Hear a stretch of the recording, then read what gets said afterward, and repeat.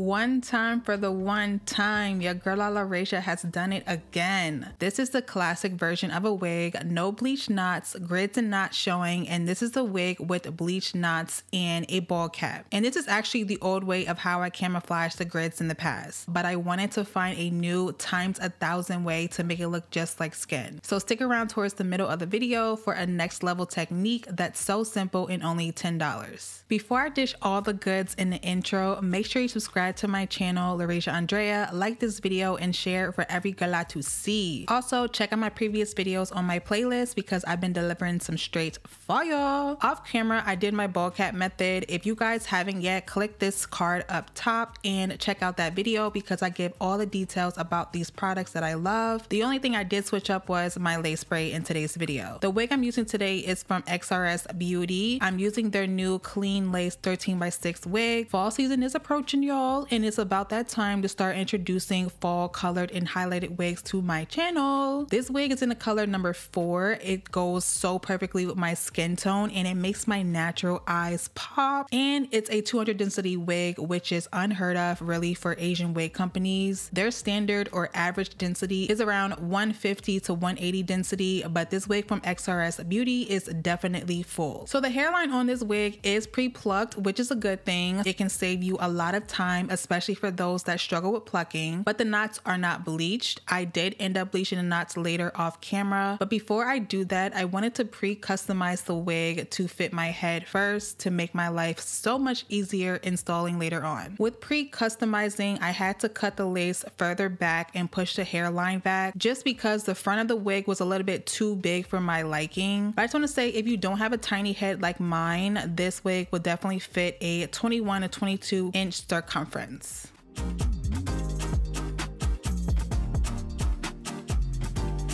After plucking the hairline to my liking and pushing it back closer to my ball cap, I used an eyebrow eraser to cut the lace, and the clean HD lace on this wig is super transparent. So that definitely is a plus for me because it blends in perfectly. And I also just wanted to mold down the parting space by spraying hairspray and using my hot comb to lay the hair down.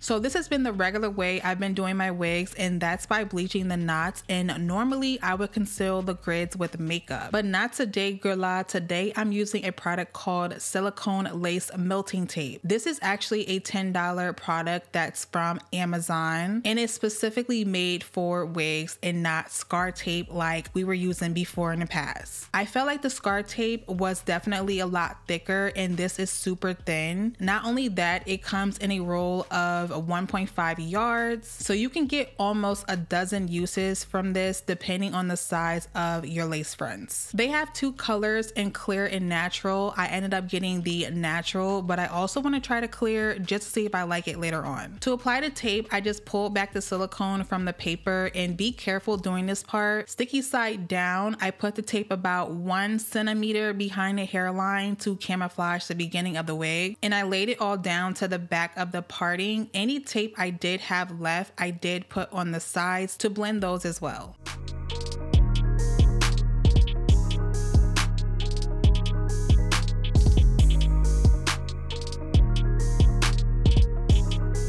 This is what the parting looks like after applying to the wig, and you can see the natural color still is not my and any dark-skinned girl darker than me or my complexion scalp color. Honestly, y'all, I'm sure after enough people buy this product and request more colors for different women of color, it will eventually be made down the line. But I just took my foundation powder and pat that on the tape and blow dried it down so that it melted into the silicone and blended right with like my natural scalp color. color. Now it's install time. I used my Snop Life lace spray for today's install. I actually was nervous on how well the wig would stick down because of the silicone tape, but everything merged pretty much perfectly. It could be because the silicone is just really adhering to the skin contact when I lay it down, but honestly, who knows? It's the bomb. Go get it.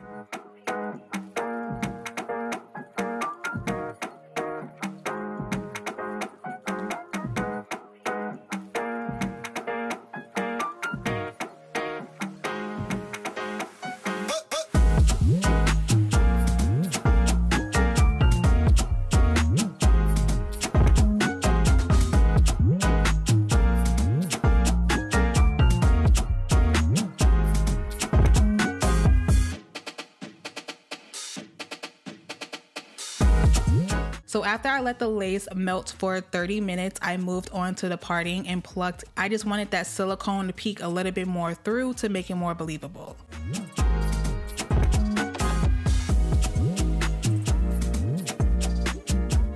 Then I molded down the front of the wig with hairspray and used my hot comb to lay any of the hairs down as well.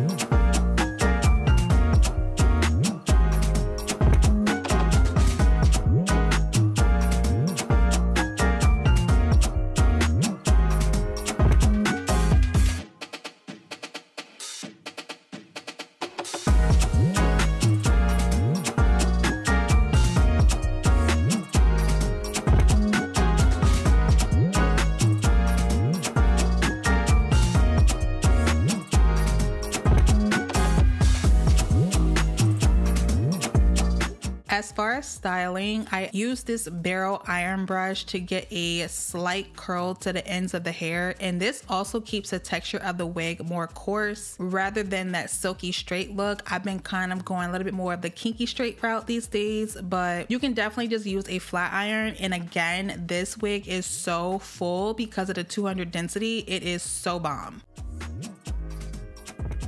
I did go ahead and cut in some layers to frame my face a little bit more, and I just brushed it out with this barrel brush from Sally Beauty, and that is the finished look, you guys. This wig is so bomb. I do love the fact that it is so full. Y'all know I love me a full wig. The hairline with the clean lace is so bomb. It blends in so well, and I hope you guys like my new idea of using silicone tape in the parting to make it look like real skin. Let me know in the comments how you guys love this video, and as always, can't wait to see you guys in my next one. Bye guys.